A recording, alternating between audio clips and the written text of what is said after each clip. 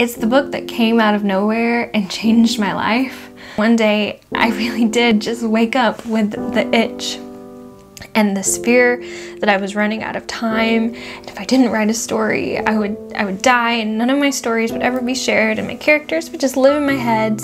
Hi and hello, it's Kristin from Kristin and Her Books. Welcome back to my channel. I'm glad you're here, and today I'm excited to be bringing you my writing process tag.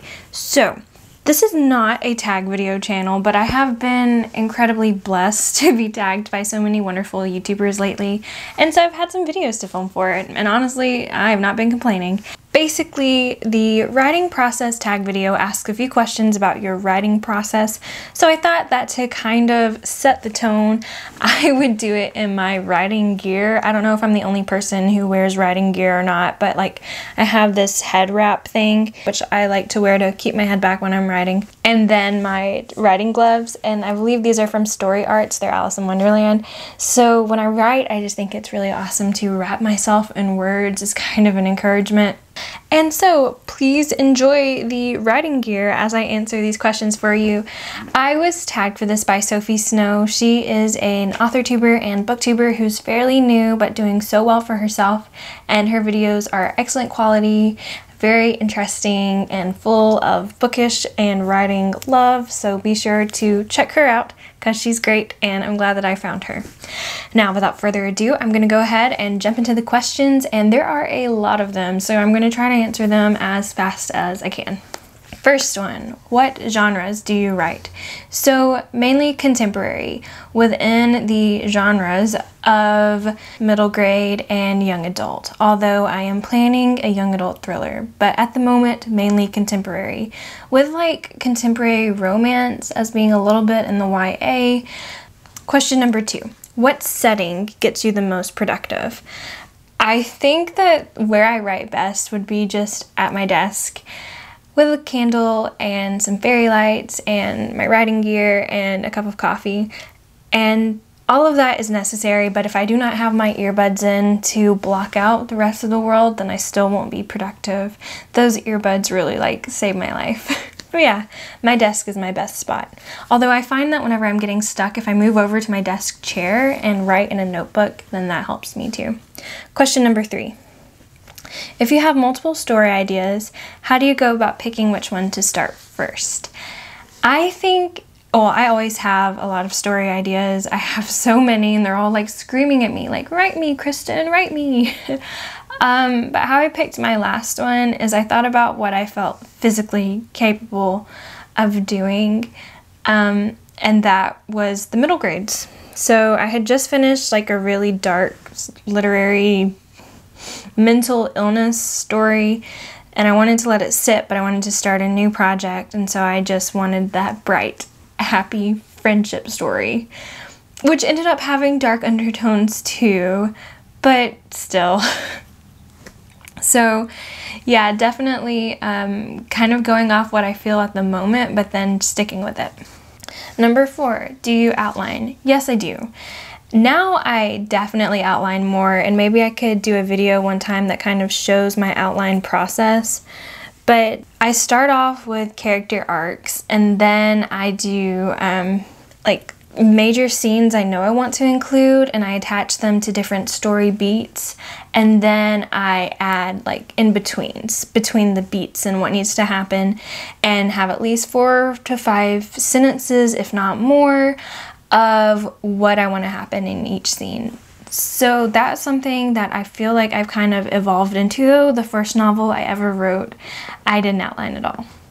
I maybe got halfway through it and had to give myself a small idea of an outline, but even still, no. So yeah, that's a new development in my writing life, but yes, I do outline now. Number 5, do you start your first draft with pen and paper, typewriter, or a computer? I was gonna say computer, but actually my middle grade novel, I wrote the first page out in my writer's notebook. So, who knows? Question number 6. What do you do to get through writer's block? I haven't had, well, no. I think you just do it. There's this great Alexa Dawn quote. It's probably not her quote, but I'm just gonna say it is. And she's just like, write the damn book. So I just do it. I just push through. And I feel like normally I know whenever I'm at the point where I'm affecting my mental health versus like I'm being lazy, and I distinguish between that and I just write. I make a to-do list of what I need to write next, revise next, and I do it. And I don't know if there's any other way to get through writer's block but to do that, honestly. So, next question. Do you format your project from the beginning or worry about that later? I feel like I format it from the beginning. Next question. Do you edit as you go or when you're finished with the first draft? I definitely edit after the first draft. The first draft is like this beautiful creative explosion where words are flowing and I'm living my best life and I'm happy and I'm creating. And then comes the after that, the revision and the editing when I'm basically dying. So yeah, I'd rather save that and have it be its own beast than have the editing interfere with the creative process. Yeah. Next question. After finishing your draft, how long do you give it a break before you start going back? I know that people say that you should give it at least a month. And in the past, I have given it at least a month. But I found that only waiting at least a month actually really damaged how I worked on my first manuscript, which I'm revising now. I think that I should have given it longer. Because when I came back to it, I revised it once already, but it was like cosmetic editing because I was still too attached to it. It was the first thing I ever wrote. And so I was like, no, baby, you're perfect. I won't harm you. I won't add things from you or remove your precious words. Yeah, I'm over that now. It's been some more time. And now I know that we got to rip things out of that sucker, but I didn't separate myself from it enough. So I think in the future, at least 2 months, if not 3, is how long I need to let it sit. Next question. Is there something that you prefer to do to get you through writing? I like to have coffee. Like if it's a bad session or something, it's not that I need to get through it. I mean, having a goal maybe helps me do that. Like, I'm going to stop once I do this. But I wouldn't say that I do need something to get through it. Like, this is my life source, my very breath, writing, right? Even when it sucks. Sometimes I need help getting started to do it because I know that when I'm going to sit down, it's going to take all of me. And that having a ritual and routine to get into it helps me. So putting on the writing gloves, putting on my little headband, getting my coffee, lighting the candle, it's all these rituals that set up a mindset that helps me get into the writing zone. Next question. Do you schedule your writing sessions? I don't really. I normally get to writing at around 7 p.m.-ish every day and try to write for an hour. It doesn't work because life is super messy, but I can always count on the weekends at least having a 3-hour time span where I know I'll be writing, usually around 11 a.m. So yeah, I'm a midday flamingo when it comes to my writing. I definitely do my best work like in the afternoons, which I know is super uncommon, but that's just me. Next question. Do you have word count or chapter goals for your writing sessions? Honestly, yes. The way that I have written my last 2 novels were like super fast, and I think it's because they were my first and I was like creatively exploding. But so I would sit down for an hour and I would be happy if I got 1,000 words. So maybe it was more of like write for an hour. But there were some days during the weekends where I had word goals for 3,000. That was for drafting though. Now that I'm on revising, I don't really have a word count goal because I feel like it varies so much. I try to revise a chapter a day. Question number 13, are there any quirky things that you do to make writing more fun?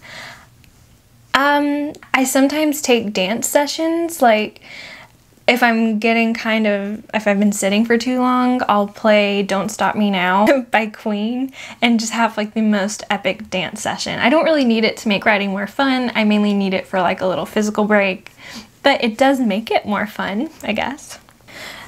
Question number 14, do you work on multiple projects at one time? I tried that. It doesn't work for me right now. Maybe I'll try it again one day. Next question, how often do you research what you're writing? It just depends if I need it, but usually I do. I had to research a lot about making bottle rockets for my middle grades novel, as well as comets and cancer. So yeah, I will research as often as necessary. Next question, how do you organize your projects? Scrivener. Excellent writing app, has scene by scene abilities to really track and move your scenes around as you write, as well as this great nifty cork board type arranging thing. I love Scrivener. And then outside of using Scrivener, I do have my writing notebook. It's not organized, but it's like my own little beautiful mess where my story ideas go, and writing whenever I'm not at a computer, and full of character arcs and things like that. So yeah. Next question, do you reward or punish yourself for not achieving your writing goals? No, I definitely punish myself, but it's not like anything weird. It's just like a mental thing. If I set a goal and I don't achieve it, then I will start to question my self-worth, which is its own type of mental punishment. Yeah. Question number 18, are there any works similar to your projects that you look for inspiration and comparison? That's a funny question, actually. Yes, definitely. My first novel, Allie Unraveling, that I'm revising right now, is very similar to Sylvia Plath's The Bell Jar. So I keep the bell jar out on my desk while I'm writing, and sometimes look back at it for inspiration, encouragement, a reminder that I'm on the right track, sort of, but mainly inspiration because it's so nicely done. For my middle grades draft that I finished, I did the same thing for a book called The Year We Fell from Space, was kind of my comparable title that I would look back to. Question number 19, how early do you look for editors? I don't think I'm going to look for an editor. I would really like to give this whole traditional publishing thing a great try anyways. And so looking for the agent is the thing. And then eventually they find a publisher, and that publisher has an editor. So that's where I hope to get to. If you finished a first draft, tell us about how you felt afterwards. I remember finishing Allie Unraveling, my first ever novel, and just crying. And even now when I think about it, I do kind of just cry too, because it's the book that came out of nowhere and changed my life. I had the beginning of the story sitting on my keyboard for months, and I didn't know what to do with it. And then one day I really did just wake up with the itch and this fear that I was running out of time. And if I didn't write a story, I would die, and none of my stories would ever be shared, and my characters would just live in my heads. And so then I did it. And Allie Unraveling proved to me that at least I could finish a first draft. And yeah, so I felt relieved to get the story out of my head, and also more satisfied and fulfilled than I have in anything else in my whole life. I guess that's just how you know that you're doing what you're supposed to be doing, right? All right, and the last question, or the last part of this tag, is to tag someone else. So I have picked 3 people that I want to tag for this tag. The first one would be Scrap Paper Scribbler. So Leanne, you are an inspiration to me as with your writing. You treat yourself so kindly but are still so diligent, and these fantastical worlds that you've created are so wonderful. I can't wait to read your stories, and I'm so happy to be able to call you my booktube, authortube friend. So you consider yourself tagged. I'm going to stop gushing, but I am infinitely grateful for your friendship. The next person I want to tag is Nina Marley Scott. She does a lot of screenwriting, and I found her way back when I started this channel, and it was only AuthorTube, and she's so funny. I love to watch her videos, and I would love to hear more about your writing process. So consider yourself tagged. And the last person I would like to tag for this video is Wallissimo. Same thing, I found her channel whenever I was strictly AuthorTube, and I enjoyed watching her vlogs through NaNoWriMo, and Wallissimo, consider yourself tagged. All right, there you have it. That is the writing process tag. Those are the things that I do to make this thing called writing happen. If you liked this video, go ahead and hit the like button. In the comments below, let me know what you do to write and maybe answer some of these questions for yourself. If you haven't subscribed yet, go ahead and hit the subscribe button. I post new videos every Wednesday and Saturday. And I would like to give a new subscriber shout out to Tiffy E. Thank you for subscribing, Tiffy E. I hope you liked this video, and for everyone else, thanks for stopping by. Bye.